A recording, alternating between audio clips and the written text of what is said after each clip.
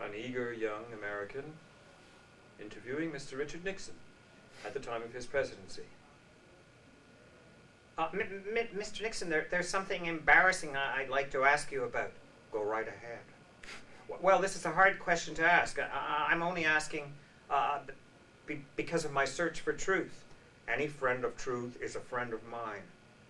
And I have a lot of other friends, too. Mr. Nixon, my question. Yes, sorry. Go right ahead.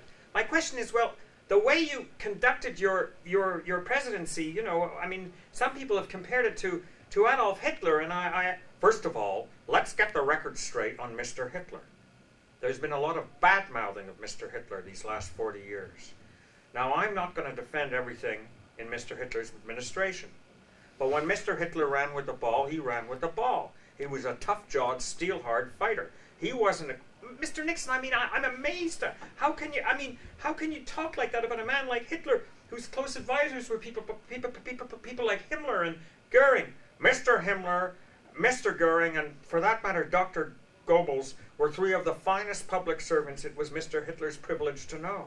There's a lot about government which people who've not been privileged to hold high office don't know. Mr. Nixon, I'd like to come back to my question. Certainly, don't let me interrupt you. I mean, in your administration, the way you ran the Vietnam War, the savagery with which you rained the bombs down. I mean, some people some people might compare it to the ruthlessness of Genghis Khan. Look, I've really got to blow the whistle on Mr. Khan. There's something you've got to understand about Mr. Khan. I mean, first of all, he was in a difficult position. He didn't have the backing of his own administration. Secondly, as a Pakistani, he didn't have the same respect for human life that we did. You got to get it into, oh, Mr. Nixon, this is just too much.